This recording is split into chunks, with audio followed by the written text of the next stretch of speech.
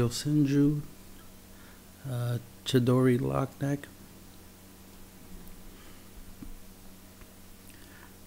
This main concept is to use Chidori to kind of lock your opponent from being able to draw into their good cards, you know, by throwing a card,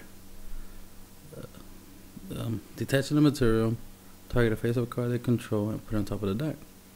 That way, that card locks them out from drawing another card.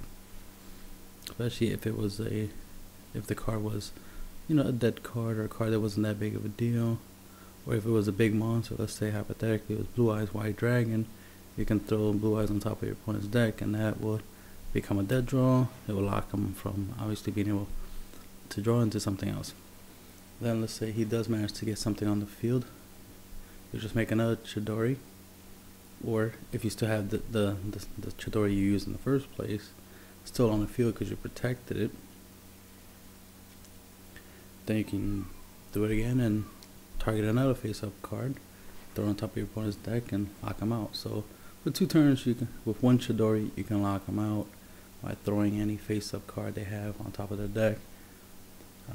But then, of course, he has a summoning ability, where it is when you summon him, you can target a face-down card your opponent controls and throw it to the bottom of the deck. And by having it on the bottom of the deck, it will make it a lot harder for them to be able to access that, you know, to get that card again, because it'll take longer. If you send a monster, they have face down back to the bottom deck. If they have a search card, they'll search it out. Good for them. But if they don't, bad for them, right? But this monster essentially by itself gets rid of 2 cards, so that's awesome. Get rid of a face down card, and I'll get rid of a face up card. And then this deck obviously can easily create it, because all the main monsters in the deck are all level 4 wind types. So then we got,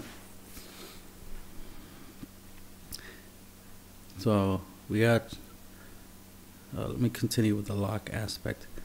Roll the Kree, you know, will negate your opponent's traps, so that'll lock out any of their floodgates, you know, stuff like Vanity's Emptiness,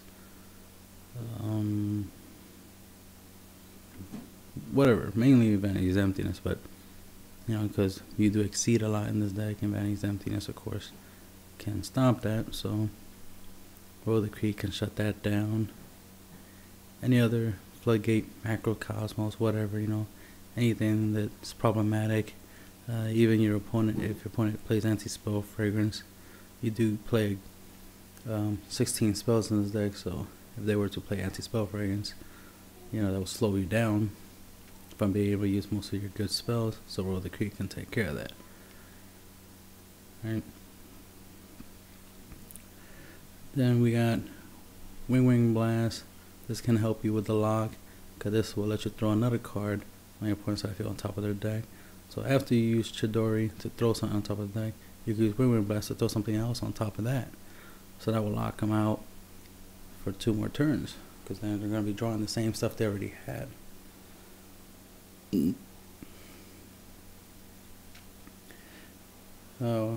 Wind Arts is good. Chidori is wind. All the yukais and all the main monsters in the main deck, they're wind. So you could tribute them for Spiritual Wind Art. Target a card your opponent has on their side of the field and place it on the bottom of their deck.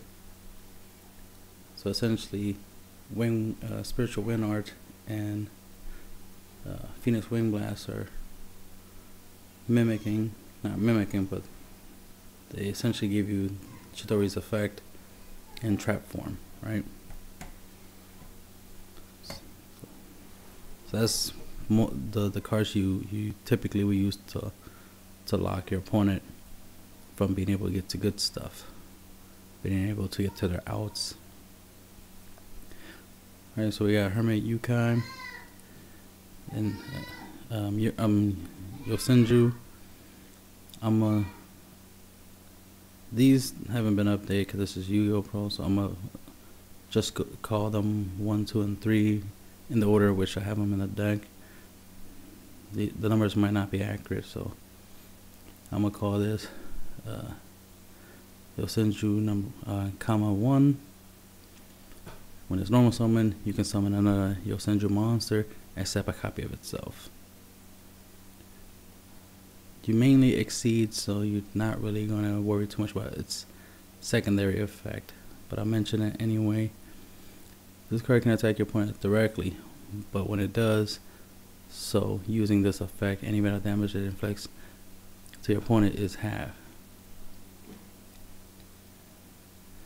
And then during the end phase, when this card was normal summon, return it to the hand. Alright. Then this will be Yosenju comma 2. When you normal summon this card, you get another normal summon. You can summon another Yosenju monster except Yosenju comma himself. If you control another Yosenju monster, you can target one face-up card your opponent controls, return it to the hand.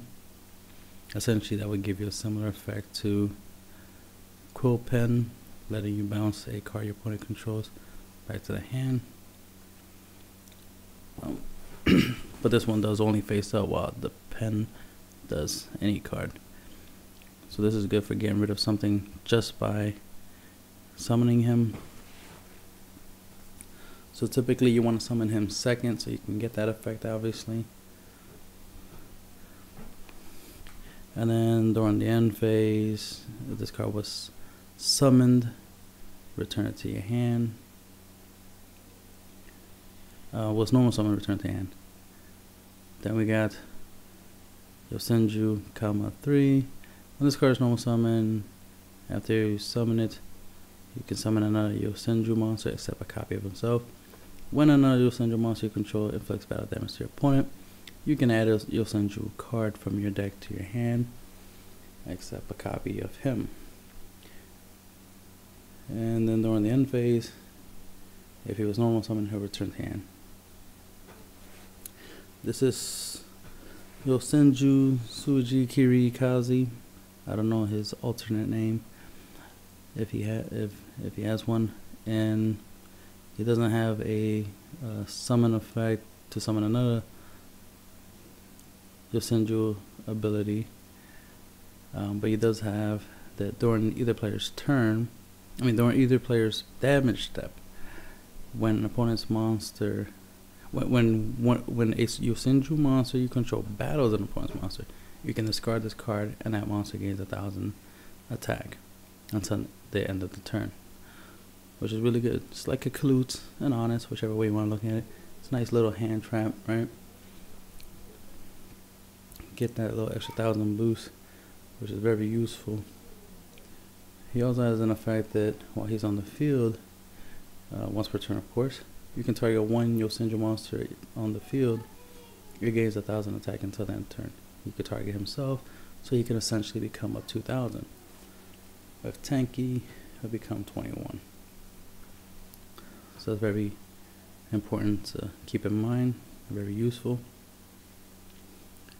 Then we got Dynatherium. He's a level 4 wind type. He can special summon, so it makes it, you can do some pretty good exceed plays, especially if your opponent, let's say you summon one of your Yosenjus and somebody Veilers or breakthrough skills, or even skill drain, play something, Venus Chain, whatever, to negate your monster's ability, preventing you from summoning another monster. You can special summon Dynatherium, and then you still have 2 monsters, and you can still go into an exceed play. So that's part of what he's there for. Plus, he can help you go into an OTK because you can special him, then normal summon like 3 Yukais, and right there's 4 monsters. That should be enough to do your opponent close to 8,000. And if they still have some life left, you can go into main phase 2, exceed into 2 Gaga Cowboys, and finish your opponent off. In this build, I only have 1 cowboy, but In a typical OTK build, you will use 2 cowboys at least, so you can finish off your opponent. 3 tankies for consistency, of course, to search out your Yosenju, so that way you have 1 copy of each, you know, so that way when you summon one, you can summon another one, summon another one, summon another one.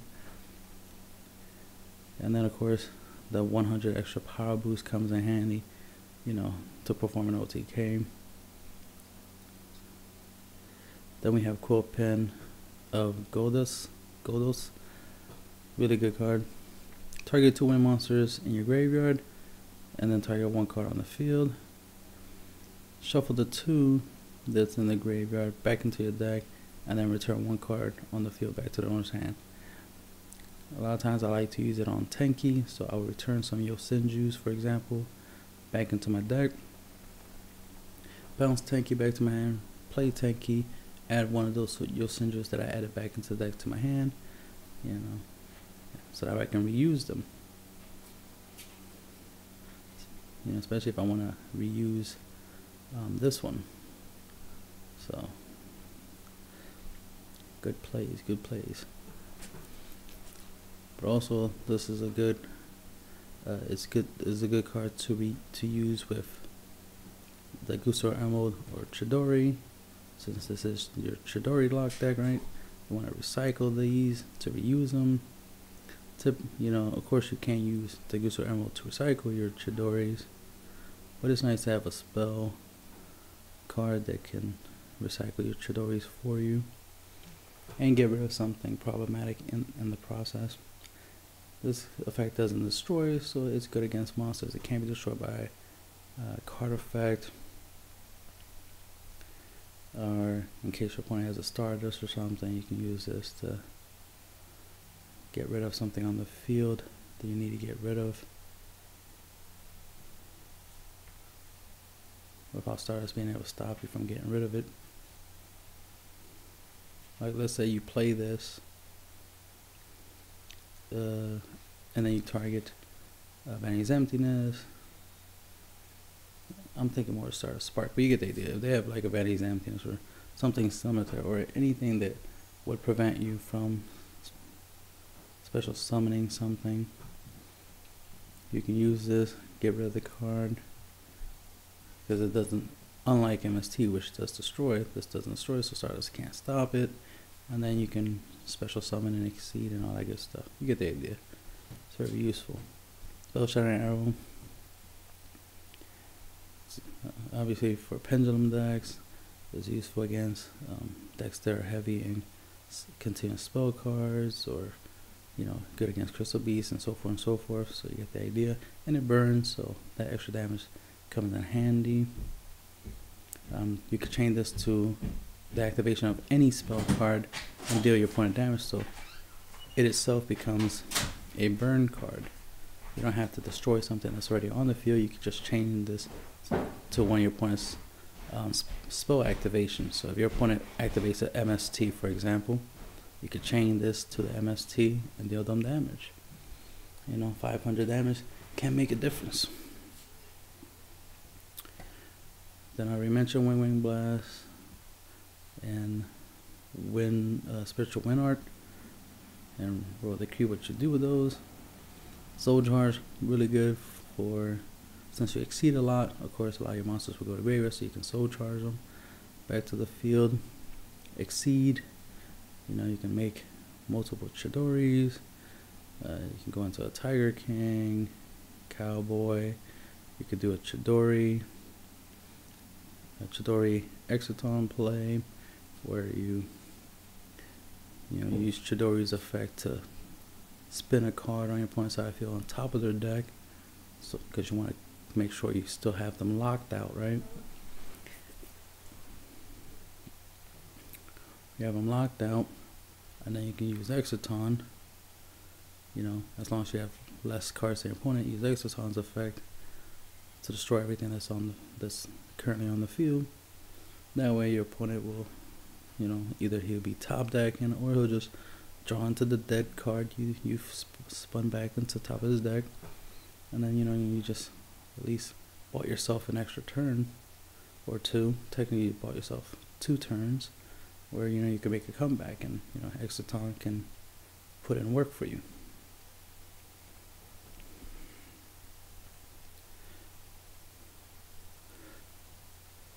Then we got Divine Wind of Miss Valley. Works good with the Yosenjus, especially if you only have like 1 copy of a Yosenju. It's good even defensively. You play the field spell, you summon Yosenju, you can attack your opponent with the Yosenju. During the end phase, the Yosenju will go back to your hand. Then you can summon one from the deck. That one will stay on the field because it was special, not normal. And you can use that defensively, so you can go offense, defense, offense, defense.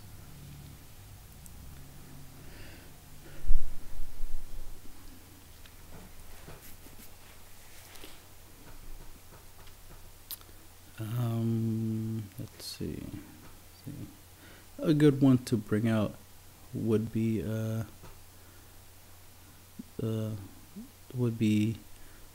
Suji Kirikaze, or any of them, especially if you use a Kirikaze and you bounce them back to your hand. You summon any of this Yosenjus, you can summon them into attack mode if you want, in case your opponent doesn't pay attention and he decides he wants to attack because he thinks he's stronger, and then you discard Kirikaze, and now they just committed kamikaze, right? So they just kill themselves. So you can do that. That's a useful play.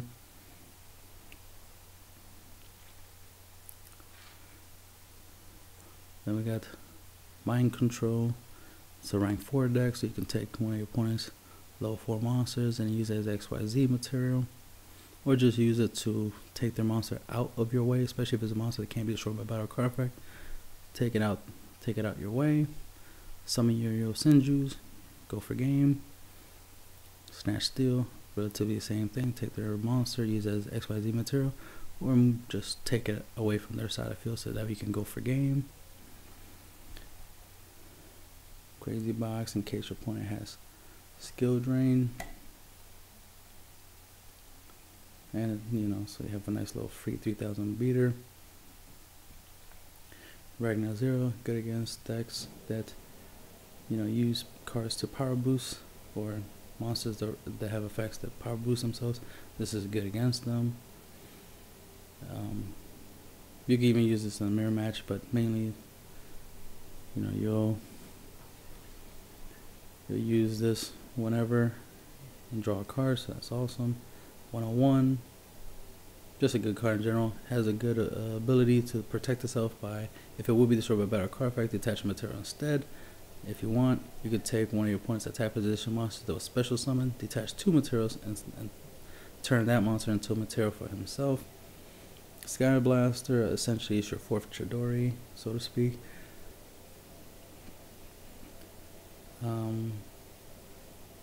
You can even combo that with a Chidori if you want. Detach 2 materials, target 1 face-up card your opponent controls, and shuffle it back into your opponent's deck.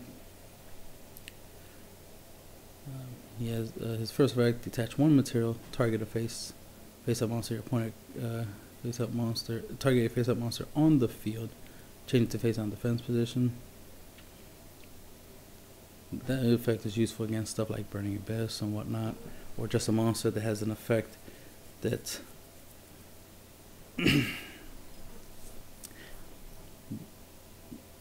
maybe it has an effect, like maybe it has attack boost, like it has attack, like let's say Chimera Tech Fortress. Chimera Tech Fortress has attack because he was summoned, and if you put him face down, then when he flip summons, he has 0 attack, so you can use that effect on monsters of that nature, or you can use it on a monster that might prevent you from, I don't know, activating something. Typically you don't use that effect because of the fact that you could just flat out get rid of the monster. But if you want to not use up both materials to get rid of a monster, and putting the monster face down is more than enough for you to beat your opponent with, then so be it.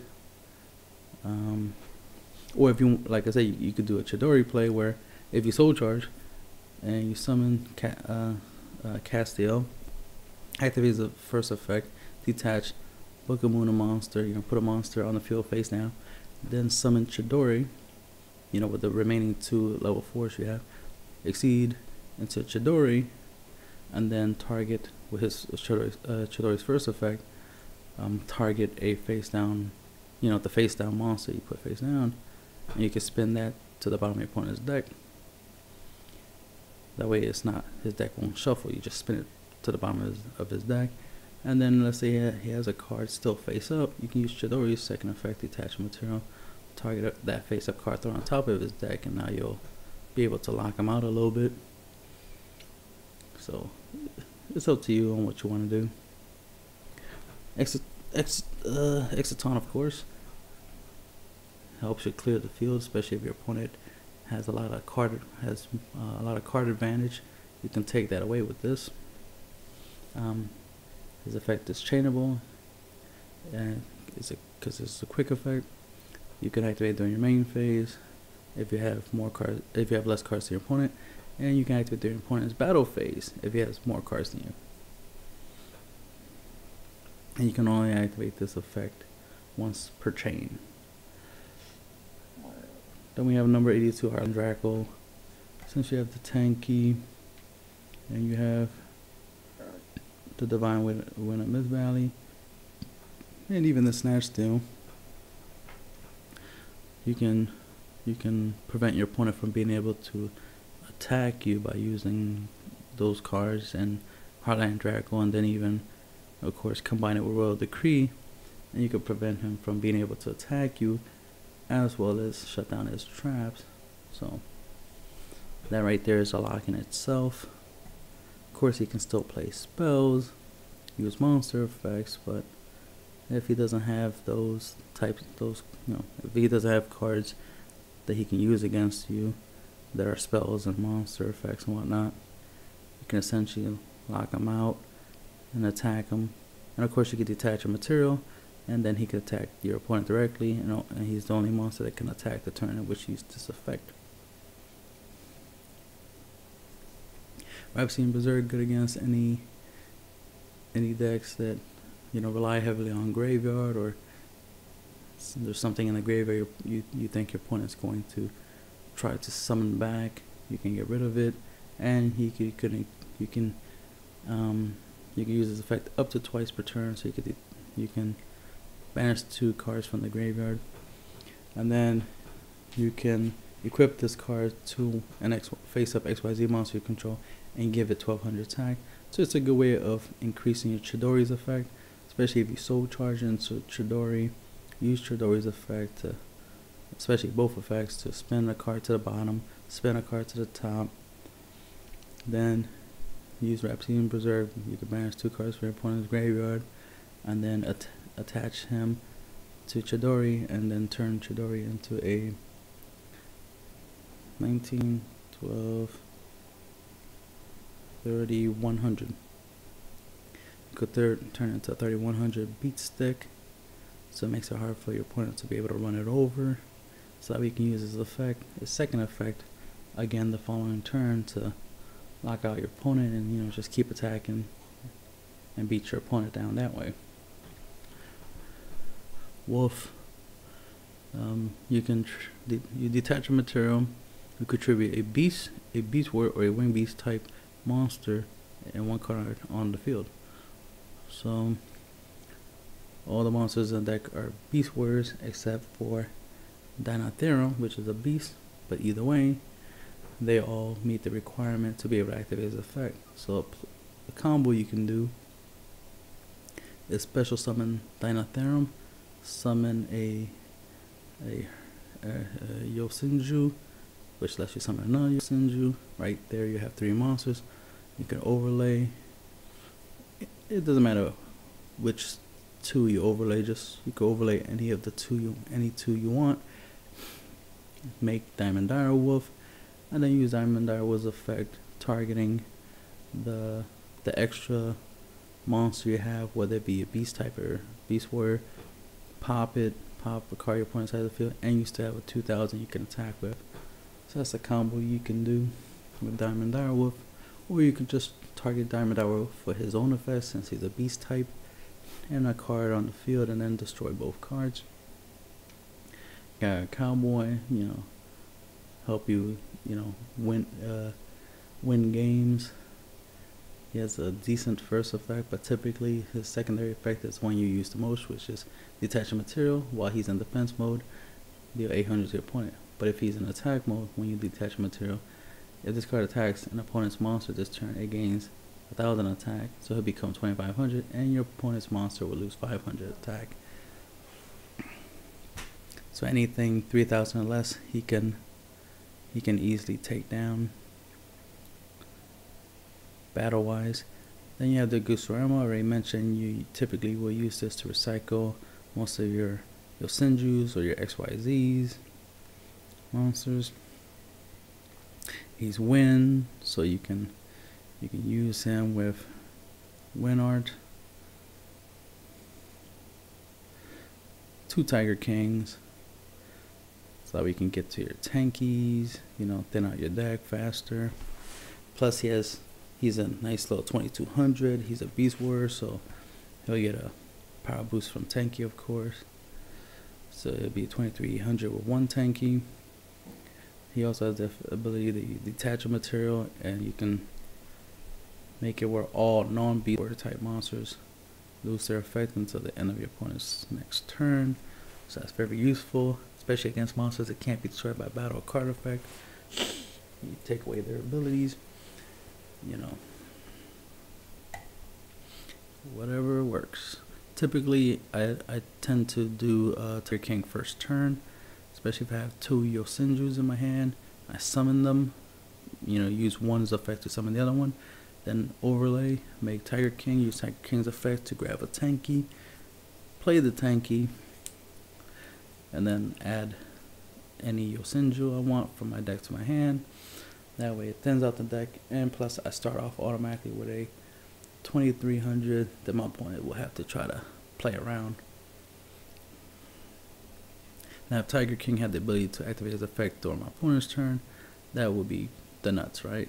But he doesn't. But he's typically my first turn move.